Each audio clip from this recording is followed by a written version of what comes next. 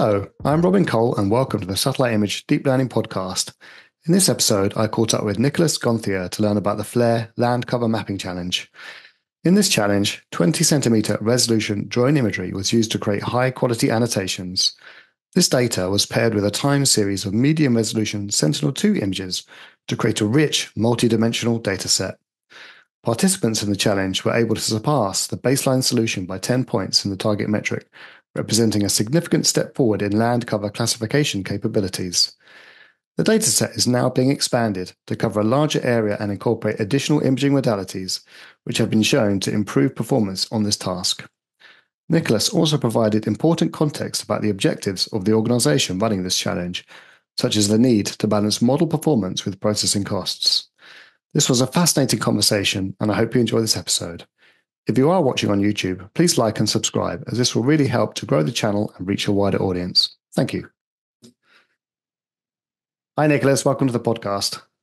Hi, Robin. Thank you for welcoming me. It's a pleasure. Let's begin with where you work and what you do. Okay.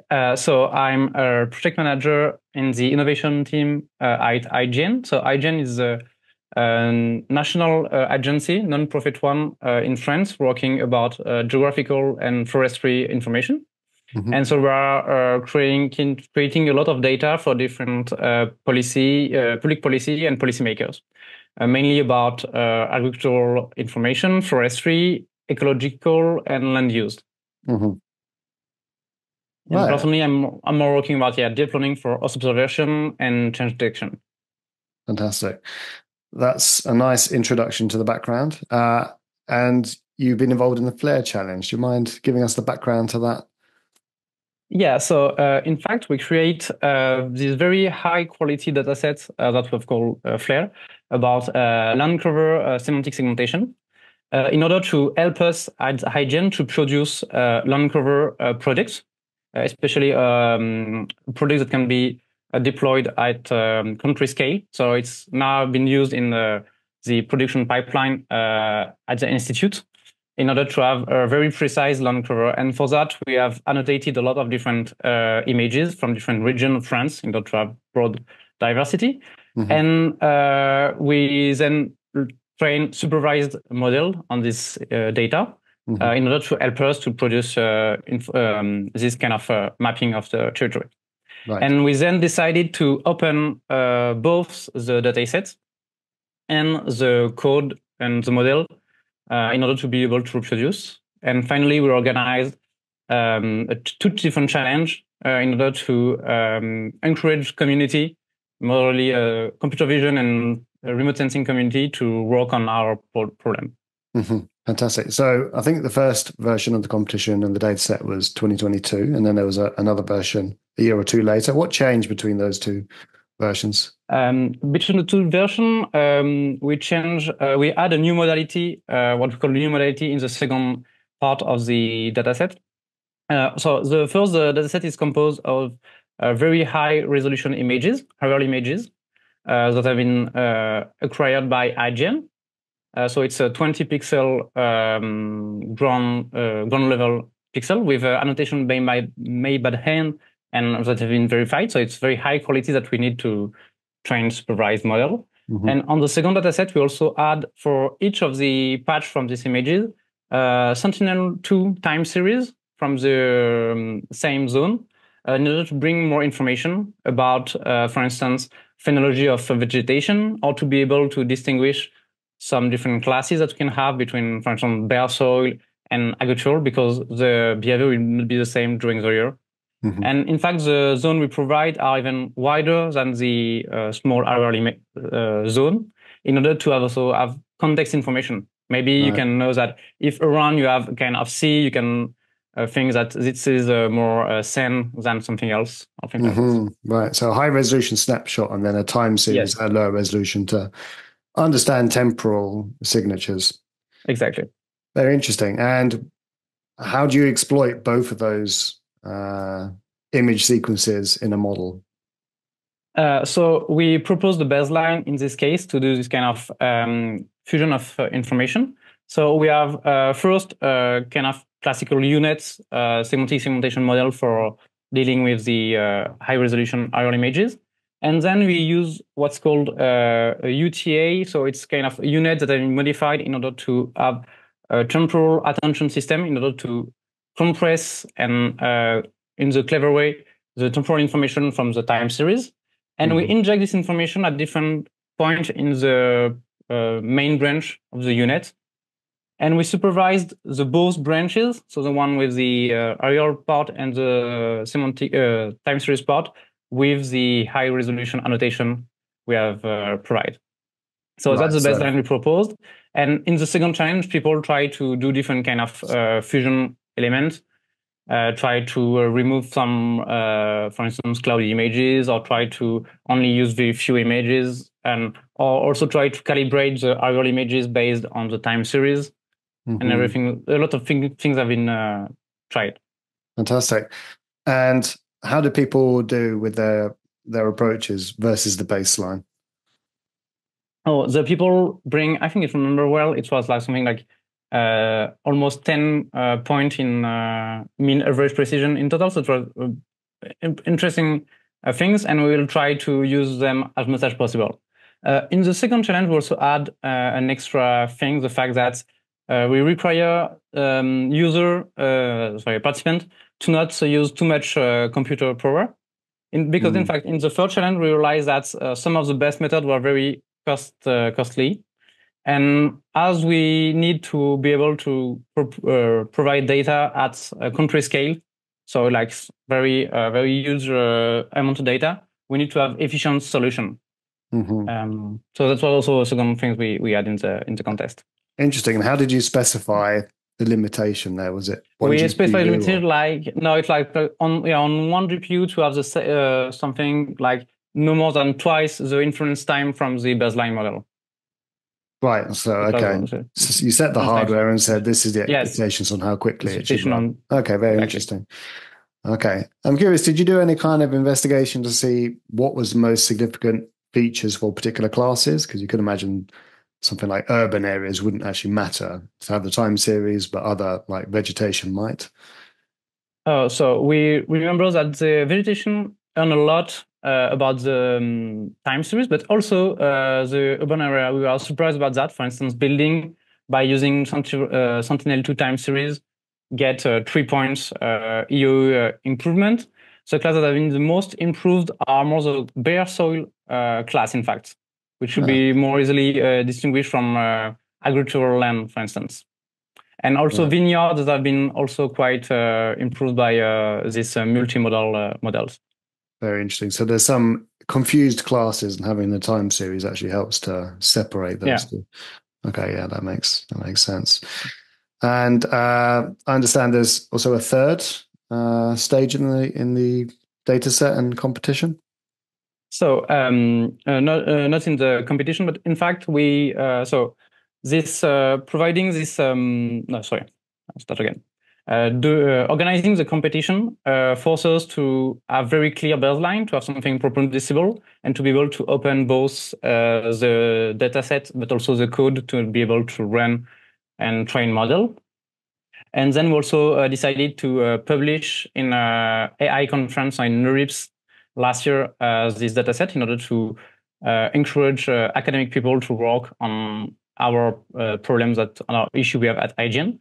And for now, we are trying to think about really creating a new version of the dataset. Yes, with 3 times more aerial images with very high resolution. So for now, we have something like 800 kilometers squares annotated, and we are aiming 2,500 kilometers annotating. And we will also add more modality or extra data, so like Sentinel-2 information, but also Sentinel-1 data on the same area.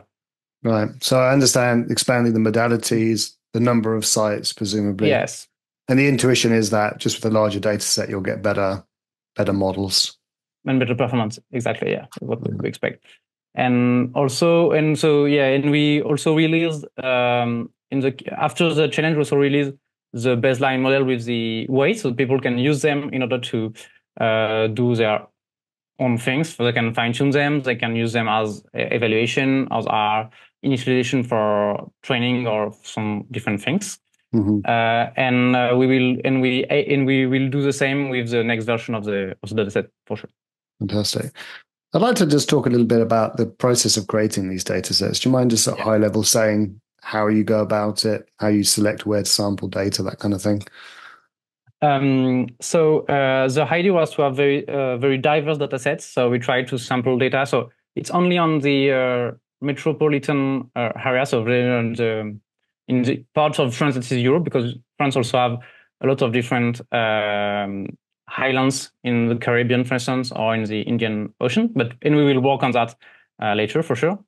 Then we'll select a zone with different landscape, with big cities, small cities, with mountains and things like that. And we also iterate on that. And for instance, the next version of the dataset will have more diverse region again. Mm-hmm. And we also then we make people annotating the different classes. So LAN covers up to class. And we also have a validation system. That means that then a second person, sometime not always, but sometime at random, will check if annotations are correct or not. And if it's not the case, we will go again on the annotation, not to improve the quality of it, because we aim quality of 95% accuracy on the human annotation. Right. So you have. So it was very time consuming and in fact costly, but it's worth it because we were able to get a good AI model then. Yeah. Two questions on the selection. Did you go for like an equal weighting on all the different classes, or did you say this class is really hard, this location is hard, let's have more data for that? What's the strategy there? At the beginning, we didn't do that like that. That means we're more looking at the different region of France, because as we are a kind of mapping agency, we already know where are the different, let's say, bioclimatic region in France, where we can find small city, more dense urban area. Mm-hmm. And then on the next version of the dataset, we will focus specifically on some classes that are harder for the model, yes. Okay. So we are able to say, and for instance, on the second challenge from FLAIR, we decided to emphasize more about the vegetation because it was one of the hardest things to distinguish. Mm-hmm. And for instance, we decided to put more vegetation class in the test set in order to select models that are reliable on these classes. Okay. Yeah, makes sense. And in terms of determining which classes are hard, did you see that it was always the same for the human and the model, which classes were the hardest? Or there's some classes that are easy for a model because it has a time series, but hard for humans, eh? Try to think about it. I think one of the class that is some of the hardest class for machine are the class like brushwood and plumland, and which are maybe easier for human. Also, I think it also depends on which kind of photo interpreter you have, because at IGN we're very high experts are able to distinguish different kinds of trees, which is still a very hard task for machine, for instance. Mm. But for land cover, I think it will be more about, for machine, especially about difference between bare soil, agricultural land, things like that. Right, okay. Because presumably a human has additional context. They know the area, exactly. They have a map, something like that. Okay, yeah, it makes a lot of sense. You mentioned about adding more modalities. I think you mentioned Sentinel-1. Presumably that's because that's widely available, but is there kind of a wish list of modalities that you would like to include in the future? We also think about adding what we can call kind of spot images. So it's like also satellite images, but at 1 meter per pixel. Mm-hmm. So it's like an intermediate between a Sentinel at 10 meter and aerial images at 20 centimeters resolution. Mm-hmm. We also think about adding like LiDAR information, mm-hmm. because for now, so IGN we're also working on LiDAR acquisition for different land description. So for instance, mm-hmm. like forestry mainly, but not only, also mm-hmm. Flow estimation. And so we think that adding this kind of information like LiDAR, which is a high resolution LiDAR, like 10 points per meter square, could be interesting to add on the same region and to see if we can able to learn models that can deal with different modality or try to leverage the different information in the different modality. Yeah, that's a good point to segue back to the model side a bit. As you add modalities, you add number of channels. Does that indicate that different kinds of models will be successful as you kind of increase the dimensionality in that way? What we observe is the fact that, for instance, on let's say on the simplest case, so in our case, for the hourly information, we have what we call 5 channel. We have RGB, infrared, and also an elevation model that we compute from photogrammetry based on the hourly images. And we have shown that adding the infrared increase the performance, and also adding elevation can increase performance. So our clue is the fact that adding more modality, if you do it on the right way, can bring better performance. Yes. Okay. So that's even without changing the architecture of the model. That is just showing that these features have useful information. But I think, like, for time series in the on the FLAIR dataset baseline we released, we didn't add the time series as an extra channel, but like more like context information that will be processed by an auxiliary branch and then injected in the feature space of the main model. We did more like that. You mentioned briefly to me offline that you saw the benefits of using transformer models. Yeah, on the first challenge, we saw that the best performance was obtained with mainly based on a vision transformer, which, like, we can see in the other field of computer vision, like in medical case, natural images. So it was not a surprise, but it was interesting to see that some people were able to train this model on our dataset and to get very good results. So now we're trying to incorporate that in our own pipeline, and also to release a pre-trained model based on vision transformer. One of the main problems is the fact that it's sometimes more costly. And as I mentioned before, as we are trying to produce large-scale data, it could be very a clear problem for us. And on the other hand, some of the problem is the fact that vision transformer are based on patches from the images. Sometimes you can have kind of border effect on the patches. That could be a problem for us also, and we try to resolve. So maybe more model-like hierarchical vision transformer could be a solution. Fascinating stuff. Well, thanks so much for this introduction to the dataset series and the accompanying modeling work. You mentioned that the third dataset will be out. Do you have a date in mind for that? Not yet, but I think it will be in 2025. Okay, so early next year, hopefully. Good stuff. If people want to follow along updates, both yourself and the activities at IGN, which is the best platform? It depends. For the more like the innovation part and all the AI model, we are hosting a few dataset and models on IGN Face. We have a page from IGN that can share. And for all the production parts, it's the IGN website, where we propose all the information I mentioned about biodiversity, about forestry, agricultural information that are produced by all the institutes. Okay, fantastic. I'll put the links in the show notes. Well, once again, Nicolas, thanks for joining me, and I wish you all the best for the future. Thank you, and you too. Bye. Bye.